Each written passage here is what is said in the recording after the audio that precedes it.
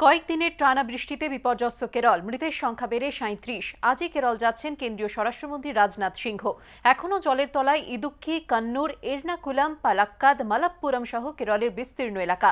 ভেঙে গিয়েছে বহু ঘরবাড়ি। বন্যায় ঘরবাড়ি হারানো পরিবার পিছু ১০ লক্ষ টাকা আর্থিক সাহায্য ঘোষণা করেছেন মুখ্যমন্ত্রী পিনারাই বিজয়ন। মৃতদের পরিবার পিছু ৪ লক্ষ টাকা সাহায্য ঘোষণা করেছেন তিনি। সূত্রের খবর, কেরলের বিভিন্ন জায়গায় ৩৪১টি ত্রাণ শিবিরে আশ্রয় নিয়েছেন প্রায় ৩৬,০০০ মানুষ। আজ ও আগামীকালও কেরলে ভারী বৃষ্টির পূর্বাভাস আবহাওয়া দফতরের।